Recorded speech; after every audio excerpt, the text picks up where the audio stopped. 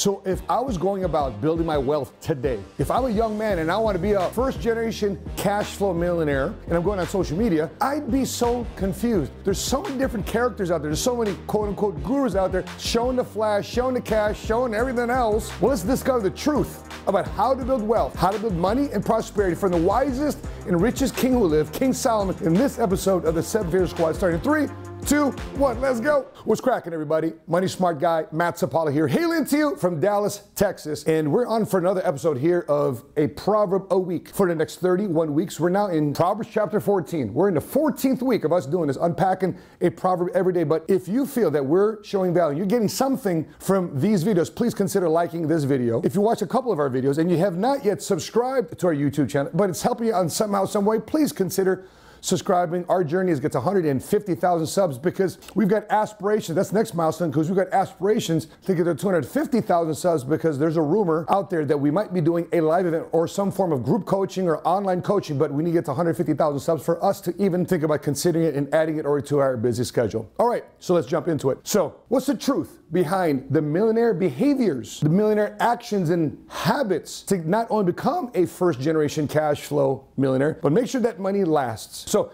here's some behaviors in action. I'll be going one each, and there's over 35 different verses of behaviors, of actions, of those that actually want to build wealth. Okay, number one, building your home, both financial and spiritual. I've kind of drew this little picture, forgive my drawing, but if you're building a home, a castle made out of brick, you want to build it on a foundation. You want to build your wealth on it. You want to build your family upon it. It's built on a foundation. So number one, build your home. What does it say here about how a woman builds her home? In chapter 14, verse 1, it reads like this. The wise woman builds her house, but with her own hands. The foolish one tears her down. Oftentimes I see my friends are building a house, whether they're building their finances or actually building their home. And they defer too much. They defer. Somebody else is going to take care of it. Somebody else is going to take care of it. Listen, there's nobody that cares more about building your home than yourself. Don't delegate that. And so the next one is about actions. So we talked about behavior of building your home financially and spiritually, and some things that you cannot delegate. You got to take care of it yourself. So actions. Actions is defined as doing something to achieve goals. Again, doing something to achieve goals. So one behavior was building your home. What about an action? He wants for you to go about speaking. But anybody can speak. Anybody can talk. Anybody can sing. Anybody can rap. Anybody can post. Anybody can blog. Anybody can do a video. But how does he want you to go about walking throughout your life? And how does he want you speaking? Let's read here chapter 14, verse 2 and 3. It reads like this. Whoever fears the Lord walks uprightly, but those who despise him are devious in their ways.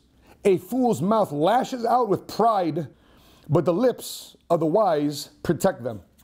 Listen, we're living in an era where a lot of people are offended. We're living in an era where a lot of people are saying, hey, that's not politically correct, etc., etc. What should be your guide, though? Your guide should be walking in the fear of the Lord, because you're necessarily not here to please man or woman, because we're all emotional, we're all human beings. If we're here to please God, and that is your mission, to please God and to represent God, and to be an ambassador of God, you want to make sure you fear God, you please God, and you speak not with pride, but with godly wisdom. It says here that a fool's mouth lashes out with pride. Pride causes you to speak and erupt and emote. How many people are led with their emotions and, oh man, I regret what I said. And it doesn't take a fool that to see, who hasn't seen the Will Smith smack, to see what happened to Chris Rock, to see what happened to Jada Pinkett Smith. We all saw that in the news. People immediately had an emotional reaction to what Will Smith did, had an emotional reaction to feeling that way towards Chris Rock, their emotional reaction to what Jada Pinkett Smith reacted or didn't react. Everybody had an emotional reaction. However, the wise were careful about the words that came out of their mouth. Whatever they posted, whatever they said, whatever they tweeted, it should be led with not your initial emotion, which a lot of people do. But God wants you to lead with the lips of the wise. So you got to ask yourself, do I want to lead with pride, or do I want to lead with the lips of the wise? Let's go back to behaviors. Honesty versus lies. Verse 5, it reads like this. An honest witness does not deceive, but a false witness pours out lies. What do you want to be? Even when you know somebody is going to go down for this. What happens when you tell a lie? The worst part about telling a lie is you have to tell another lie to cover the first lie, and tell another lie to cover the second lie to cover the first lie. How many movies have you seen? How many things have you experienced in life where somebody was protecting a lie and eventually it had to come out? Otherwise, more people would get hurt. Let's go to actions now. Investing time, money, and work. Verse 4, because people want wealth, right? Well, how do we invest time? How do you invest money? In verse 4, it reads like this. When there are no oxen, the manger is empty. The manger is basically the farm where they stored all the animals. but from the strength of an ox come abundant harvests. In other words, you got to invest in business. In that time, talking about oxen are the tractors. The oxen are the work animals that actually made the farm. So therefore, the farmer has something to grow, has something to sell at the marketplace. If you got nothing working for you, if you invested in nothing, then you cannot expect money. You got to get to work. Okay, third behavior. What you are, you will find. How many times you're researching something, you're Googling something, researching, should I do this, should I do that? Should I do this, should I do that? Well, what does King Solomon say here about what you will find? Verse 6, it reads like this. The mocker seeks wisdom, but finds none. But knowledge comes easily to the discerning. I see so many people get involved in business. They go to friends, they go to family members, they go to people out in the marketplace. They go out on social media to promote it. And based on what other people say, it determines whether or not they should do this or not. Instead of adjusting, instead of making some slight tweaks to the product or service offering or in the marketing headlines or whatever the case may be, it just completely talks them out of pursuing wealth, of pursuing business, pursuing their dreams and their goals, simply because they went out there seeking approval versus saying, if I'm going to go out to the marketplace, how do I get better? Because I know my product or service is going to make somebody's lives better, easier, based on my innovation or my assistance and help. What can you do out there? But people that are saying, you know what? I don't know, man. A fool that says, I'm going to go out there, I'm going to ask for permission, or I'm going to go out there and talk my way out of a decision versus talking my way deeper into a decision. Again, the choice is yours. So let's go to number 3 on actions. 3 behaviors, 3rd action. How wisdom helps you find your way. Let's go to verse 8. It reads like this. The wisdom of the prudent is to give thought to their ways, but the folly of fools is deception. Again, back to thoughts. Now become to actions. Is this the right move? Some people act right away. You know, listen, this is probably going to be a very difficult truth for a lot of people to swallow. I've had a lot of conversations with people because people are activists, right? And one of the activists' actions is to protest. It's to take their whole day, 2 days, 1 week, 1 month to sit down, picket, and protest. You know what will really help create change? Is you making a lot of money. You getting voted into office, you being the policymaker, there you go. That's how you make change. What are your thoughts? Put it in the comment section below. So if you want to put this affirmation in your life, put it in the comment section below. I am following wisdom to find my way. I am following wisdom to find my way. Put it in the comment section below. Let's go back to behavior. Behavior number 4, stay away from fools. Do you feel offended? What does King Solomon say here in Proverbs chapter 14, verse 7? It reads like this. It says, stay away from a fool, for you will not find knowledge on their lips. Stay away from them. They're not guiding you in the right way. What about the 4th action? Done with the fight? You done with the fight? I'm reminded of a video of Deion Sanders coaching his team.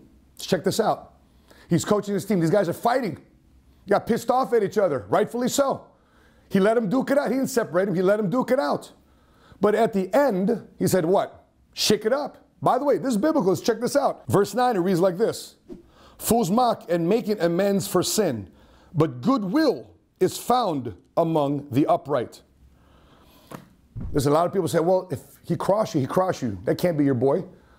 What did Coach Deion Sanders say? Listen, shake it up, shake it up. You're still on the same team. You may have gotten mad at each other. It doesn't mean you can't shake it up and still fight for the same journey. You might be on opposite sides of the ball right now in practice.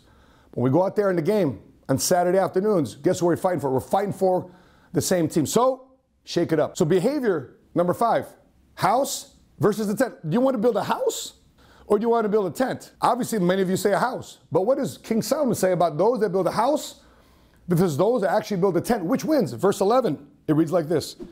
Now the house of the wicked will be destroyed, but the tent of the upright will flourish. God says, I don't care where you're at right now. All I care about is if you're upright. I don't care if you're in a house. I don't care if you're in a tent. But if you're good with me, if you're here to honor and serve God and to serve his people, I'm with you. And he will make you upright and he will make you flourish. So let's go to action number 5. Faith or no faith in your ways. What do you have? Some people do just to do. But do you have faith behind your steps? Do you have purpose behind your steps? Let's read what it says here in 14. The faithless will be fully repaid for their ways, and the good rewarded for theirs. So what step are you taking? Many times as an entrepreneur, as an investor, certain business plans you got going on, tucking money away, there's a faith behind it. Or are you doing it just to do it? Are you doing it and just going through the motions? Or because you're just going through the motions, you're really not behind it. Your heart's not really behind it, so therefore it doesn't manifest it in the flesh. It doesn't become blessed. But if there's faithfulness and say, hey, Lord, I know this is your money. I'm tucking this away. I know this is a faith step. This is where you led me to. You're not going to bring me to this area. You're not going to bring me to this step unless you want me to do something about it. And in that moment, wisdom kicks in, your counsel kicks in, and guess what? God will bless your ways. Behavior number 6, prudence, prudence, prudence. Again, prudence, a couple definitions here. Govern and discipline oneself. How to govern and discipline oneself. I wrote here last week, being prudent means acting with and showing care, thought for the future. Your behaviors today, are they just for the now or are they for the long game? Sadly, with all the things that you see on the internet, a lot of people are now. That's where a lot of people get caught up. What does King Solomon say about this? There's a few verses here. Let's go to 15 through 16 and then jump to 18. They read like this. The simple believe anything, but the prudent give thought to their steps. The wise fear the Lord and shun evil, but a fool is hot-headed and yet feels secure. Let's jump to 18. The simple inherit folly, but the prudent are crowned with knowledge. You see, there's a lot of benefits here. The King Solomon is talking about being prudent, having thoughtful care for the future, which should lead you to your actions here. Number 6, what eventually happens to those that plot evil versus those that plot good. Because sometimes people, they're plotting, man. They get some thoughts, and you never know what happens, but God will eventually reveal those that plan evil versus good. Verse 19, it reads like this. Evildoers will bow down in the presence of the good, and the wicked at the gates of the righteous. Sometimes you don't think that your endeavor, saving for your financial future, saving for your kids' college, buying that life insurance, creating that will, creating that trust, you don't think that those endeavors, being prudent with your finances, putting off a short-term purchase, so therefore you can invest and save for the future. Pretty soon, those things start to compound. And next thing you know, people say, oh man, you know what? We always believed in you. We always knew you could do it. We always knew you could knock it out the park. Can I borrow some? Can I get in this camp now? What are you talking about? Those things happen for those that eventually plan for good or plan for evil. The Lord will take care of them for you on your behalf. In the meantime, you do your thing. Behavior number 7 is how to react when life hits you. And life will hit you. For example, in this journey, you're going through life, your journey of financial freedom, prosperity, success, and wealth, becoming a kingdom builder, having contribution, charity, and philanthropy. On one side of the road, there's morality. On the opposite side, right next to it, is also the path of immorality. And these red lines indicate distractions that may come your way.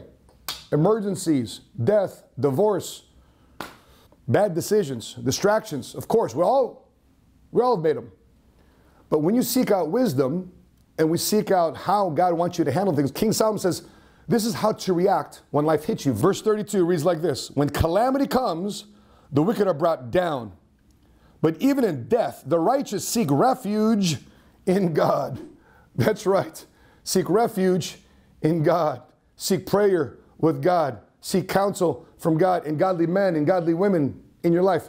That's why it's so important to have the right godly counsel around you. And by the way, what I've discovered too as well, one of the worst places for you to be in when you're going through calamity or when life hits you is this place called isolation. It's one of the worst places to find yourself in. Why? Because that's where the devil wants you, isolated, away from everybody, away from wisdom, away from godly people, away from godly counsel. And guess what the enemy does when you're alone in the corner? He beats you up with all of his experience. So think about this. Even in death, the righteous seek refuge in God. Last couple actions here. Number 7, only thing to fear. Speaking about fearing God, verse 26 and 27, it reads like this. Whoever fears the Lord has a secure fortress, and for their children it will be a refuge. The fear of the Lord is a fountain of life, turning a person from the snares of death. Again, so that foundation that you are building, is it the fear of God? Is the honoring of God? Is it the reverence of God? Is it you're building a wealth? Is it based on the foundation of God? And how are you going to be using it for His glory to manifest and build His kingdom? Is it? Which leads you to number 8. A king is a king with this. Okay, king? You say you're a king? You say you're a queen? Well, this is what you will have. King is a king. A queen is a queen with this. Verse 28 it reads like this. A large population is a king's glory, but without subjects, a prince is ruined. See, oftentimes people run their family, they run their business, they run their kingdom the wrong way. And next thing you know, everybody takes off. I'm dealing with a manager right now. He talks down to his people. He talks to them like he owns them. And guess what? I get the messages. I don't want to be in this guy's office. I don't want to work with this person. Blah, blah, blah, blah, blah, blah. All the different things are happening. Why? Because the king is not acting like a king at all. The king is there to serve his people, not to demand and control and put a finger and put a thumb on their forehead. So if you want to be a God kind of leader, think about the type of king you want to be. Otherwise, the opposite there is true. If you are serving your people, if you're giving opportunities for the people around you, if you're using your money in your business to bless others, guess what? You're going to have a population around you because God's going to say, okay, you're taking care of my people, you're taking care of my fruits, you're taking care of my finances. Boom, there's your population. I want you to serve this many people. So that is an indication that there's a fruit that you will bear as an entrepreneur, as an investor, as a father, as a mother, as a child growing up in his world, not straying from the word. A lot of these things, by the way, I encourage you. There's 35 other verses inside Proverbs chapter 14, and these are some of my top 15 of this episode. I encourage you to not just allow me to read Proverbs 14 for you, but there's so many things inside Proverbs 14 that you will take away from, and I hope that you do. Put your best ones in the comment section below. So that being said, watch these two videos right here as we unpack an episode every week for the next 31 weeks. It's the Wealth and Wisdom series here on the 7 Figure Squad YouTube channel, where we take a proverb a week, we break it down, we unpack it for us to see how King Solomon, who's regarded and known as the richest and wisest king who ever lived. That being said, guys, if you're watching this on YouTube, make sure you click like, hit subscribe, and consider hitting notifications to be alerted the next time we upload our next episode. That being said, from Dallas, Texas, I'm your money smart guy, and until we meet again, continue to live smart, continue to love smart, and be money smart today. God bless you guys. Bye-bye.